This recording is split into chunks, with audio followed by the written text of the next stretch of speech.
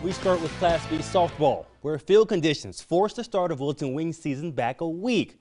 Today was supposed to be Game 3 of their season. Instead, it's Game 1. And this afternoon, Wilton-Wing faced Sudbridge and Fort rival Central McLean.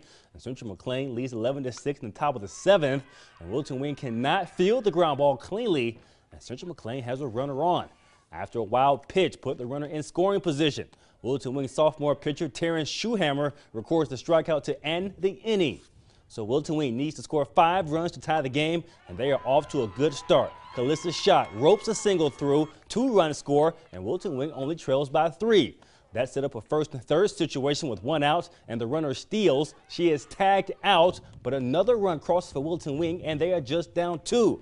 After a hit batter put a runner on first, Wilton-Wing looking to keep the inning alive with 2 outs, but the ground ball to second will end the game. Central McLean walks away with a road victory 11-9, and just up the road in Washburn, the Cardinals fall to Harvey Wells County 12-8.